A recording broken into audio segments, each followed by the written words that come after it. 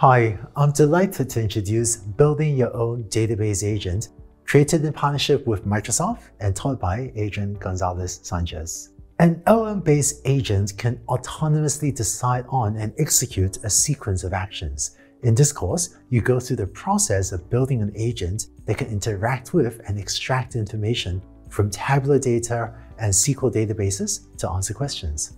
By the end of this course, you have built an AI agent that can search through structured data like tabular data or SQL databases. Say you have a data set of COVID cases and you want to find out how many COVID cases there were in some state, but you want to filter by the severity of the case. You learn in this course how to use the LangChain agents framework to map from an English query to one or more database access queries to retrieve the information you want, and then finally to generate a natural language answer to your question. As part of this, we'll also deep dive into the Azure OpenAI function calling feature, which lets GPT-4 decide when to call a function. You also learn to use the Azure OpenAI Assistance feature, which is stateful, and the code interpreter, which lets you execute generated code. I'm delighted to introduce the instructor, Adrian Gonzalez Sanchez. Adrian is a data and AI specialist at Microsoft, and he's working on cloud architectures for generative AI at Microsoft, and is also author of the O'Reilly Azure OpenAI book. Thanks, Andrew.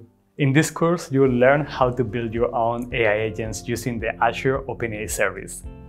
Agents are one of the most exciting developments in LLMs right now, and I look forward to sharing with you the key building blocks, like the function calling, and more importantly, how to put them together. As Andrew mentioned, we will be illustrating this concept with a database agent, but you will be able to use what you learn to build other types of agents as well.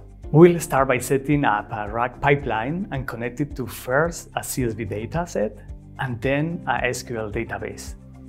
Then you will also learn to build a function calling system and integrate the Azure OpenAI Assistance API with your SQL database agent. With this course, I hope that whatever you're working on, you'll be better able to serve as an agent of change. Let's get started. Good one, Andrew. And everyone, I hope you enjoy this class.